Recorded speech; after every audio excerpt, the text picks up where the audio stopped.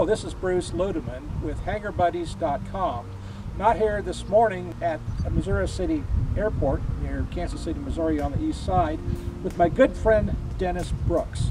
Dennis flies the Hummel aircraft, both the Ultra Cruiser and the H-5.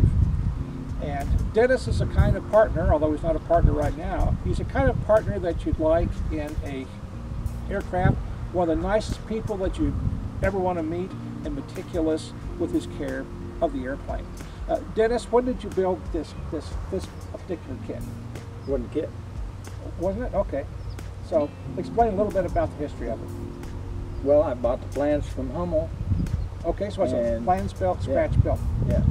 With the scratch built plans, where you bought the raw materials and cut everything out on that, what was the build time approximately? I'm going to say 3 years, because if it was nice out, I wasn't going to work on that. I was going to fly that. Okay, all right. So. Okay. And did you build it here in the hangar, or did you build it in a garage? Well, in the garage, and the living room, and the dining room, and the kitchen. Other than that, in the garage, yeah. Okay. One of your famous flying companions is your dog Spike. What kind of breed is that? That is a Yorkie. A Yorkie, okay. A long-legged, very, very good Yorkie. Okay.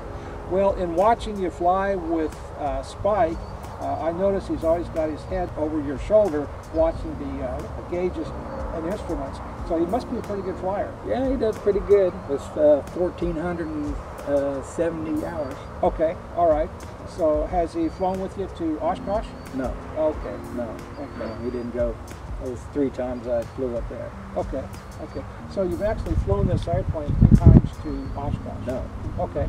Flown that one 3 times to Oshkosh. Oh, the other aircraft you have, the Ultra Cruiser, is a Part 103. Yes. So that would qualify as an ultralight. Right. How many stops did you have to make between Kansas City Airport here and Oshkosh? 4. 4 stops.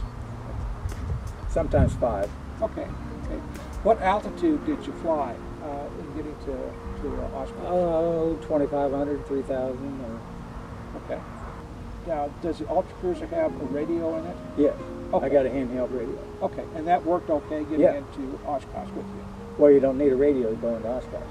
Ah, okay. Because I landed in the ultralight area, and you're not in contact with anybody. Okay, all right. So were you there the entire week? Oh yeah. Okay. Yeah. Do you have plans to build another airplane? Not as yet. I mean, I did think about, since I built the Hummel Ultra Cruiser and built the Hummel H-5, I have thought about the Hummel Bird, but it's a lot smaller. Has builder support been adequate for you? Oh yeah, Hummel Aviation is they're just super. There's only, about 3 or 4, well actually maybe, I'll say 3 or 4 guys, and they're just super helpful and just nice bunch of guys. Okay. And Hummel Aviation, the design has been around for about how long? Well, the Hummel Bird, I believe they say 30 years, I think, and then the Ultra Cruiser, I believe, is 20 years, because this was a few years ago when they was having the anniversaries, and then I think this is 15 on the H-5. So it's a proven design. Yeah.